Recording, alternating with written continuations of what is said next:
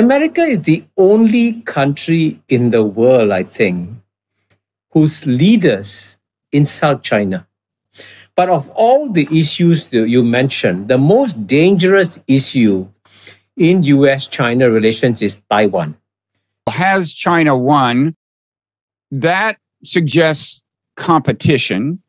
And one thing I'd like to get clearer on in this conversation is what exactly America and China are competing over, and also kind of what they should be competing over. Very good question. And I want to emphasize at the very outset that I speak as a friend of the United States of America. My wife was born and brought up in Summit, New Jersey, and two of my children live in the US. So I'm not anti-American in any way. But at the same time, as a friend of America, if you see your friend walking towards a cliff, do you tell the friend, keep on walking?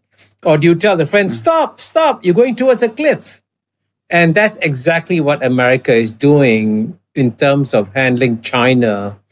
Because what Americans don't realize, and I'm talking actually of the most liberal, the most thoughtful American intellectuals and their perspectives on China, they don't seem to understand that the very idea that a 250-year-old upstart, what were these guys thinking? So what we are seeing today in China is a very natural return of a civilization which over 4,000 years goes for 200 years, it goes down. And it has gone down for 150 years. And then it's coming up for another 200 years now. And it's just beginning to come out. And the idea that this civilization, when it wakes up, is going to forget its 4,000-year-old history and say, hey, I want to be like America. Mm-hmm. Now, that's an absolutely stupid assumption that completely fogs American thinking on China, because at the end of the day, one thing that Asians who live in Asia know, that this is an old civilization. It will remain Chinese civilization. It will behave like Chinese civilization, and we can get along with it. Okay, but it will not become like us. Let's stay with this theme a while. I want to get back to the question of what America's national interest would seem to suggest about the key areas of competition. But on that theme, what do you think from China's perspective, and not just the leadership, but I mean the Chinese people's perspective, or maybe those people who support the leadership, which I think Americans may or may not realize is a very large number of Chinese. The leadership has pretty broad support. Only 93%. Yeah. Is that, I gather one survey suggested that, gave that kind of number for, and you think we can trust that number? I mean, in other words, the survey results aren't influenced by concerns among Chinese that, of what will happen if they express dissent or anything. You think that's a solid number? Well, I think all you have to do is go to China and travel around China. And, as part of my research for my book, Has China Won?, I spent 2 months at Fudan University. And, the Chinese people have seen far greater improvement in their lives over the past 30 years or 40 years than they have seen in 3,000, 4,000 years of Chinese history. For the Chinese people, and it's important to remember the bottom 50%, through much of Chinese history, struggled to eke out a living, really struggled, okay? And then suddenly all these people now have what? They have houses, they have jobs, their children are getting educated, they get medical care. And you know what? If China was really a closed, repressive society, would 139 million leave China freely? Okay, it's about twice the population of the United Kingdom. And then these stupid people return to China freely. So they what leave, is supposed to be a repressive society. So they go out on vacation and they could, they could stay, but they come back. In other words, there are people. It's not like the Berlin Wall. It's not like they're it's like it wouldn't be that hard to leave. They're not leaving. No, they can leave. Anybody can leave China. Yeah. So Except now, I mean, COVID is a problem now. So let me ask you, if you are, what are the things we do or say, by which I mean America, that most annoy them, that they think are most unjustified intrusions on, I don't know, their sovereignty or their pride or whatever? Well, I think it's important. I want to emphasize that I believe that the United States and China can have a win-win relationship. Absolutely. Where the American people basically are better off and the Chinese people are better off. So that is the end goal of my writing. I think it can be done. But of course, it can only be done if you, number one, treat China with respect. You know, America is the only country in the world, I think, whose leaders insult China. In what ways? I tell you, no Asian country insults China. What do we say that insults China? You just have to read the speech that Mike Pompeo gave at the Nixon Library, I think on some anniversary of Kissinger's visit in 2021. And you can see the sort of speeches he gave, 2020. I mean, those sorts of speeches, the condescension, the idea that we're going to liberate the Chinese people, that the Chinese government is illegitimate, that the Chinese government is repressive, Yeah. And all these things. And the point is, if you really want to engage in a geopolitical contest, and I've been studying geopolitics for over 50 years, since 1971, the first rule of geopolitics is know thine enemy. Know thyself. Fight 1,000 battles, win 1,000 battles. And if you completely misunderstand China and you don't understand what its strengths and weaknesses are, then you will lose the fight. Yeah. And the Chinese, this is the biggest advantage the Chinese have over the United States of America. The Chinese leaders think long-term and have a long-term strategy for managing the United States of America. The United States, and as I say in my book, this was told to me, the conversation I had with Henry Kissinger, the United States doesn't have a long-term strategy. If you ask any person in the administration, what are you trying to achieve? What is your goal? Let me give you three hypothetical examples. Overthrow the Chinese Communist Party. Cannot be done. Isolate China. Cannot be done. Stop the Chinese economy from becoming number one. Cannot be done. So what are your objectives?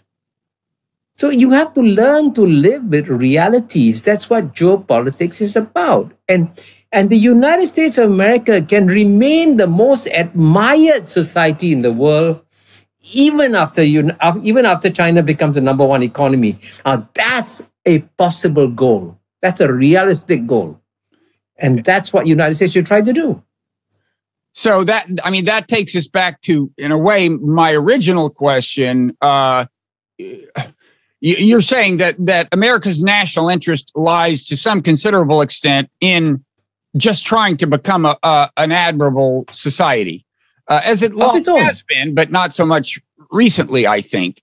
I mean, now that almost suggests to me that the answer to my original question is that in terms of actual competition with China in a more material sense than that, like competing over Taiwan or competing over the Belt and Road Initiative, right? Like feeling threatened by the Belt and Road Initiative, or for that matter, the issue of the South China Sea, navigation rights, or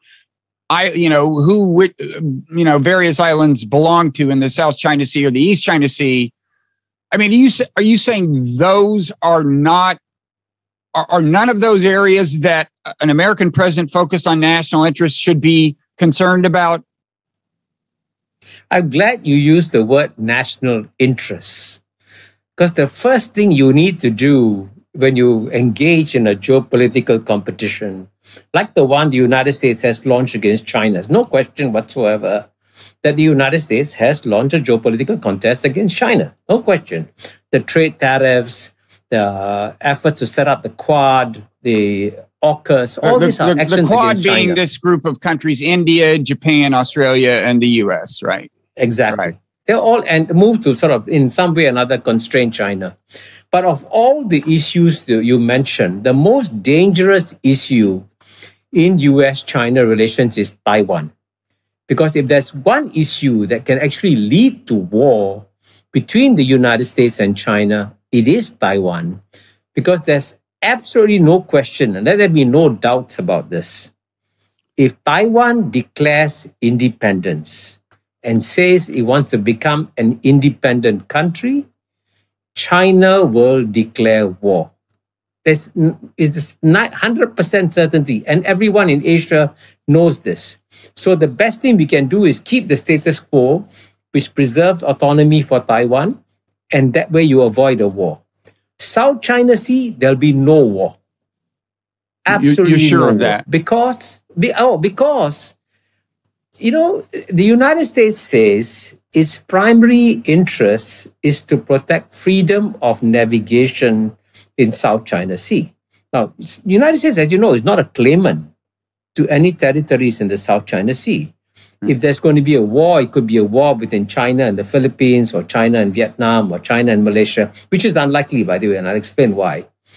But in the case of the United States, it says that it has an interest in freedom of navigation. And guess what? The country that has a greater interest than the United States in freedom of navigation is China. Because China trades more with the world than the United States does. So when the United States Navy keeps international waterways open, it is doing China a massive favor. Although the isn't Chinese there actually there is an issue over the South China Sea that was taken to an international tribunal, right? And China lost, I gather. And I thought that was about, and did not respect the ruling, as I understand it. And I thought that was about something about navigation. That wasn't about the islands, right? It was about. I don't think it's an island per se. It's a feature, I think. And the Philippines won the case. Right. And China is not going to respect it. But as you know, most great powers violate international law some of the time, not all the time. And as you know, the United States has a base in Diego Garcia, which the ICJ has declared that the British ownership of the base is illegal and it should be returned to Mauritius. And neither the United States nor UK are going to abide by the World Court ruling. It's not surprising. That's how great powers behave. And so China will not abide by the ruling, but China is engaged in intense private discussions with the Philippines to try and find a solution. Okay. And that's a problem not between the United States and China. It's a problem between Philippines and China. Okay. So there's no real issue with freedom of navigation in the South China Sea. It exists, and China is not challenging it. China would lose more if there's no freedom of navigation. Right. So, okay. And as for Taiwan, it sounds to me like you're saying the less America talks about it, the better, because I've had the impression that China would just as soon live with the status quo for quite some time. I mean, its official policy is eventual reconciliation of Taiwan, integration of Taiwan. It would say back into China. It considers Taiwan to have always been part of China. But I don't think they want to invade Taiwan. And I've wondered whether the amount of rhetorical attention the United States pays to Taiwan increases the chances of war, makes it harder, just arouses various forces that could cause trouble. Is that your view, that the less America talks about it, the less likely war will be?